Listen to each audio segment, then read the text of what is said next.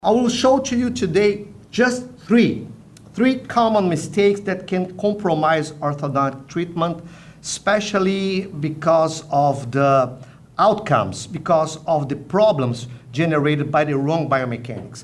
You know, I've seen many people saying, I don't know why to do this type of sophisticated biomechanics since I'm treating my cases well. Well, 4 years. 3 years of treatment. Do you consider that a good treatment? And I can bet with you now, this is because of the wrong biomechanics that you are using in your cases. I've been seeing people doing some stuff that are completely wrong and completely not possible to use in our patients if we are good orthodontists, good people, because we are doing some things.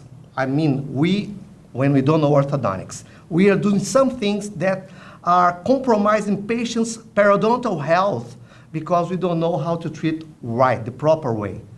Why?